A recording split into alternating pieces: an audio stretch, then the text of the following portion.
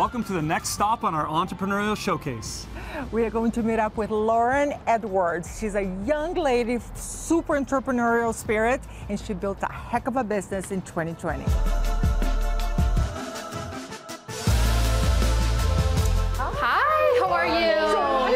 Nice to see you. How are you? Good, thank you. How are you guys? Great. Thank you so much for having us here today. We're real excited to be talking to you. Tell us a little bit about your space here. Yeah, definitely. I'm super excited to show you guys around. This is my shared kitchen space. So this is where I do all my prep for grazing tables, all the preparation for the boxes, boards, all that stuff. A bunch of small local businesses work out of here, so I get to make friends here too, and it's just a really collaborative, open space. I love it. That's great. Well, let's head on back and see what you got. Sounds good.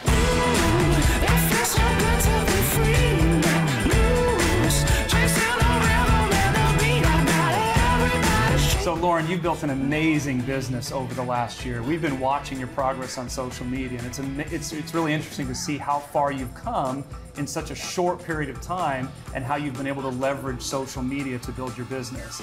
Obviously, all of us in business these days are really using this kind of new media to reach out and gain influence. So tell us a little bit about how you got started in your business though. Yeah, definitely. It's been such a crazy year. I would never, if you asked me a year ago, I would never think that I'd be making cheese boards for a living and like posting Instagram pictures. And I get paid for that now, and it's so crazy. But I have focused my main strategy just social media, and I think in this day and age, connecting with your customers, social media is such a great way to really make them feel like you're a part of the business too. So you're not just buying a product, you're buying me too. Like it's a personal experience, and that's kind of what I wanted to base my whole business around, is just that personal experience with the food and with me.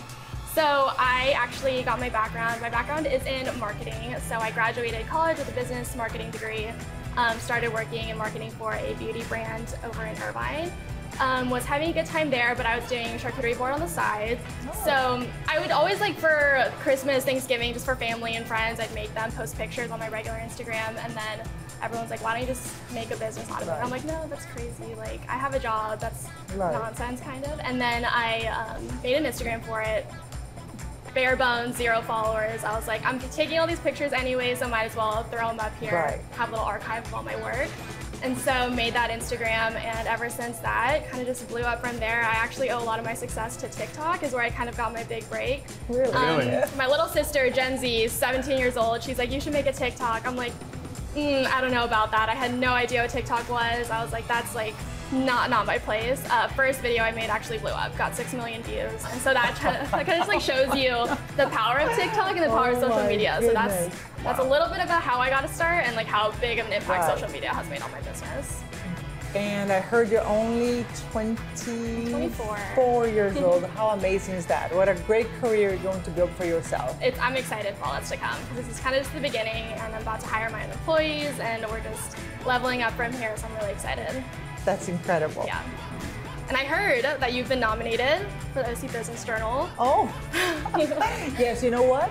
Women in power, right? That's why I'm so happy that we get to talk today, and I get to meet you, and kind of I get to tell you about my business. I've been so inspired by you and other women in the industry. That's wonderful. I can't wait until we start getting to know how you do this. I'm going to teach you my special trick, the salami rose. It's like a charcuterie staple. I'm sure you've seen it before, but I'll teach you my tricks how to make it. Let's do this. Sounds good. So I've actually dabbled a bit in charcuterie. You probably wouldn't know it by looking at me. So while you guys are doing that, I'm going to head over here and I'm going to kind of put together a little plate of my own, if that's okay with you. Okay, I'm going to give you some supplies, and we'll see what you're able to make out of it. Challenge accepted. Give you some cheese. Give you a couple nectarines. 1 nectarine. Strawberry, a please. Bit of grape, yeah, 1 strawberry. Big part of my boards. And we'll give you 1 piece of salami. Oh, we lost one. Give you 1 salami, and we'll see what you create with so that. much. I'll even give you a board. Oh, I get a board. My goodness. Wow, it's my lucky day.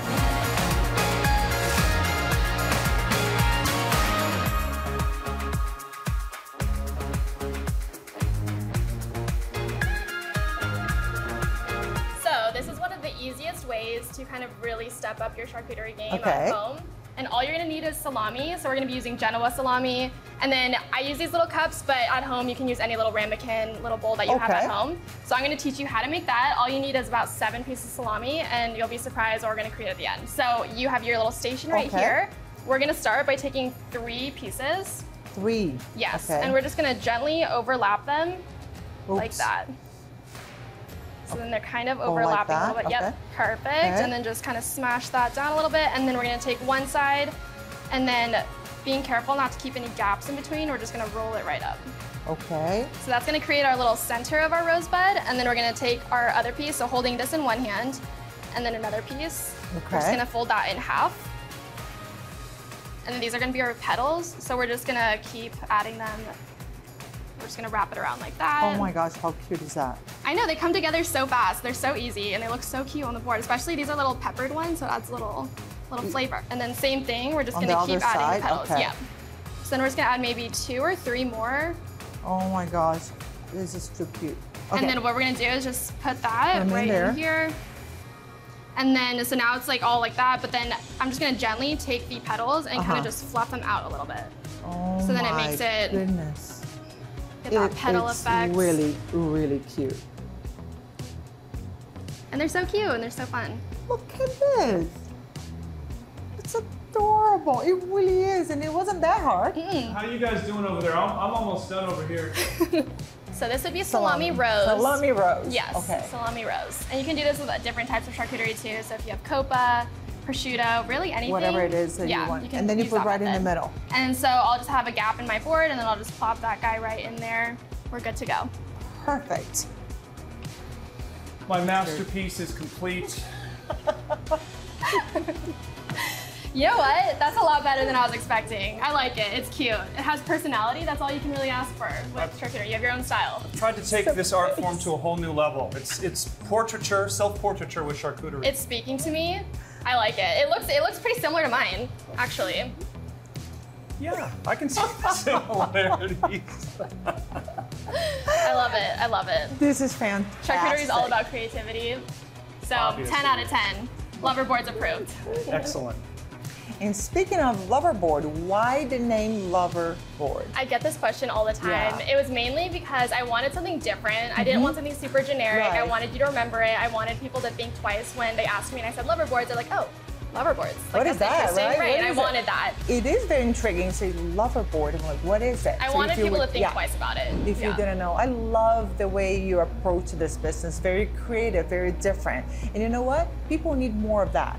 That spirit of trying something new, doing something different. I so appreciate that. Love that. Thank you. No, it's been so fun getting to express myself and getting to call this my job has been crazy. When I was working in an office, I never would have dreamed of doing something like this. Like I get to clock into my kitchen and then just start making charcuterie boards, and that's what I do. It's crazy. I still wake up and I'm very thankful every day that I get to have this kind of environment to be in, but I'm really excited for the future. And we are very thankful that you decided to do that. Yes, you guys get to keep this too. Oh, so. Really? Yep. We need more LoverBoards in the world. I'm super inspired by women like you, and it's just been so crazy, this opportunity. I love getting to meet you. I love getting to kind of do this whole thing. It's just being in the environment and like the day and age where women are so empowering and so supportive of each other. It's awesome. And to see such a young version of myself with fashion and creativity and now here, this is incredible. Congratulations. Thank you. You're doing a phenomenal job. Thank you so much. I appreciate it.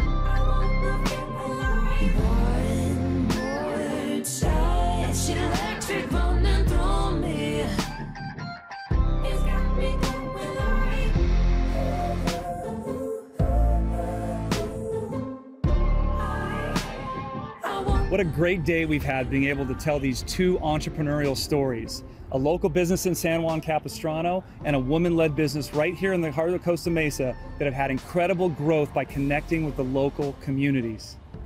Two completely different stories with amazing results, and that is the essence of the American dream.